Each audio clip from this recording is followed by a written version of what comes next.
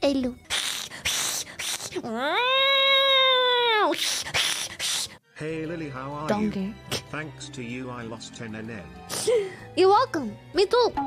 I also lost NN. Thanks to this person. Me. Does Joey have balls though? He still has balls. For now. We're gonna get rid of the balls at some point. Probably. Because we don't really plan on him having bobbies. Mana is neutered. So Joey is also gonna have a little snippy. Snip. Snippy.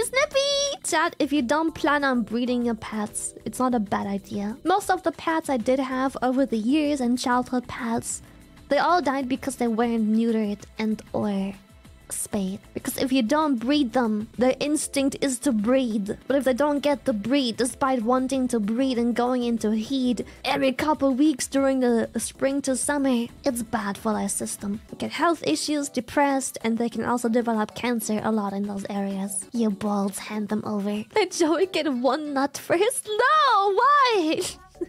So, those balls, they come off. Because we don't really plan on breeding with Joey. He is just a comfy house cat. He's not a breeding machine. He can still nut. He just shouldn't reproduce. He can still nut, chat.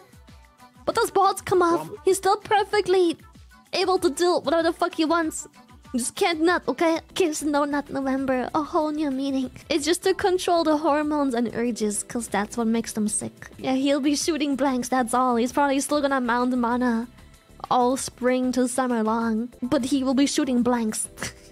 Anyway, do blood work. Since you are orcat, so basically a cat, and you say you have a big stick and therefore you have big balls, does that mean you have been spayed as well since you don't want a child? I ain't shooting blanks. I'm already breedable. Yes. What? She's here no way! She has the same forehead than you.